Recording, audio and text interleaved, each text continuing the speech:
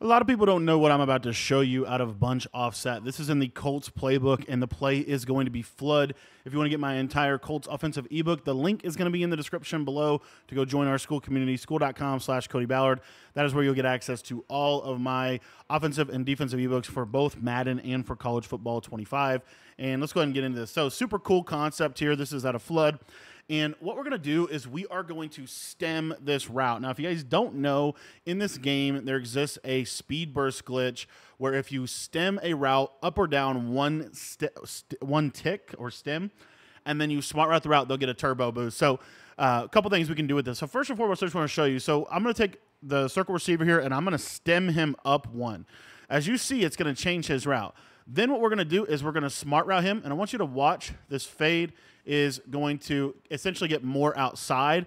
And then the beauty of flood is that you have the capability to have these out routes that are really, really good against man, out routes, in routes. So how do I like to run this play to beat man coverage? Because man coverage is certainly the meta in this game. So what we want to do to beat man coverage is we're going to put our running back on an in route.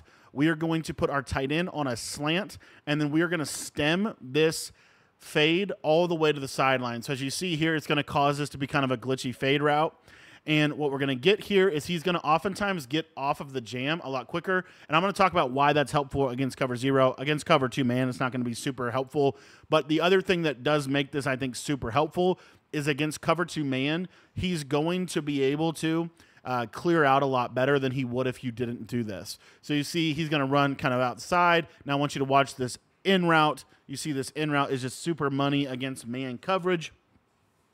And then also, let's talk about, let's say they don't run cover two man. So let's say they run something more so like a cover one robber or cover one hold type of defense. If they're pressing this, this is potentially a touchdown. Okay, and I'll explain why. So you'll see he's going to get this kind of automatic outside release, and then you can just loft this ball if there's no safety help. That's Rashee Rice. Rashee Rice is not the best player to run with this. You would want to have like Xavier Worthy or Marquise Brown or McCole Hardman there because speed is what matters. But as you see, if they do go cover zero or cover one, then we're going to be able to manipulate that coverage. Now, I'm going to shade over top, and we're going to go basically like a cover zero shell. So if it's a cover zero shell, you're going to see here, I don't know what's going on with my secondary here. They're doing some weird stuff.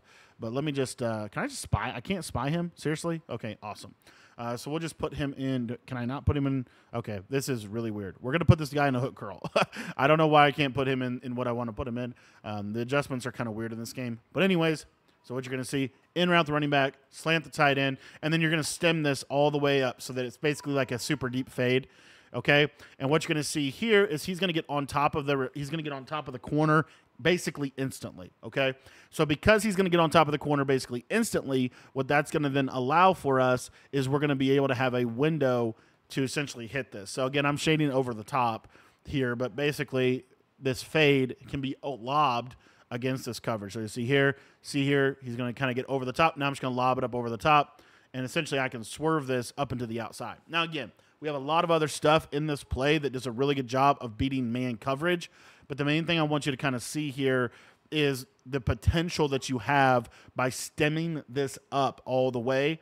It really does make a big difference. And then you're going to have these other routes as well. So we'll throw this one more time. So you see he kind of gets on top. Let's see if we can get a better bend. Not really able to get the bend we wanted. You know what? Let me just, we're this deep in the video. Let me just put a guy that's faster there, and you'll see what I'm saying very, very quickly. So, and I'm actually going to come out in a cover zero play to kind of mimic that. So we're going to put Xavier Worthy there, and you're going to see just such a significant difference. So let's go to flood, and we're going to come out in a, let's just put a cover zero play in here. Something like, do I have any cover zero? Do they not have cover zero in here? They got to have cover zero in here somewhere. Overstorm Brave, not Overstorm Brave. What's it called? Zero Blitz. Okay. We'll come out in zero blitz, and then we'll have cover two man as well. Okay.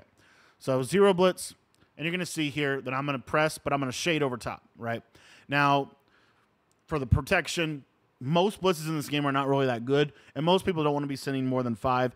For the purpose of this video, I'm not going to send pressure. You can block your running back to pick up the blitz, okay? The running back's not critical in the route combo. So if you need to pick up a pressure, block your running back, okay? And we'll block him here. But watch this fade. You're going to see now he's going to get on top of him, and you're going to see that this is going to absolutely destroy it when you have a fast receiver.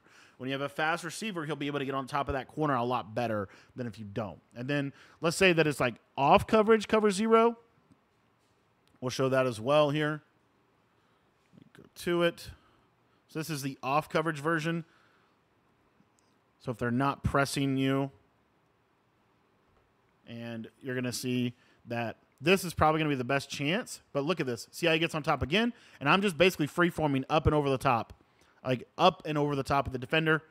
And that's a really, really good little route, in my opinion, for beating man coverage in those situations. And again, cover 2 man is the best way to counter this because cover 2 man has a safety over the top. If you do have a safety over top, it's a lot harder to throw this ball. You'll see right here. You can sometimes like just freeform it super to the right, but see how that deep half, he just kind of gets in that pocket. It's just kind of hard to throw that. But what you're able to throw once you kind of force them into having to have a deep half over there is now we have basically the entire field open. We could even do things like put a backside skinny post, right? But essentially what I like to do, once we start to get them into this cover 2 man type of deal, this is where this out route becomes super lethal. You'll see here, out route, pass laid down outside, super good. And then really the in route and the slant are also really, really good man beaters in this play. So we'll show you this man beater. The tight end slant, super underrated. Actually got kind of low-key bagged right there, but look who's open, the in route. The in route is probably the most consistent man-beating route in the game, in my opinion. It just beats it every single time. You need to be running in routes. You need to be running in routes, guys. And then the tight end slant. The tight end slant actually is pretty good. It's pretty reliable. I'm surprised he got bagged there. Let's see if he gets it here. This time he's getting bumped off the line, which is kind of random, to be honest. And actually, in game, you'll find that these bumping animations are not going to be as significant as you get them here. Let's see here. This time, we get that. There we go. I just got to put the ball a little bit more to the left, and we're able to beat man coverage. I'll show that one more time, and then we'll kind of basically be done here. The running back in route is really just a decoy route. Something that if they're trying to just keeps them from being able to use the guy that's guarding the running back and steal a player in coverage. The running back route really doesn't beat man well this year. This is one of the biggest issues with man coverage. Most years, running back routes fry. That time he actually did, but most of the time he's going to get bagged in man coverage, especially cover 2 man this year, just kind of the way the game plays.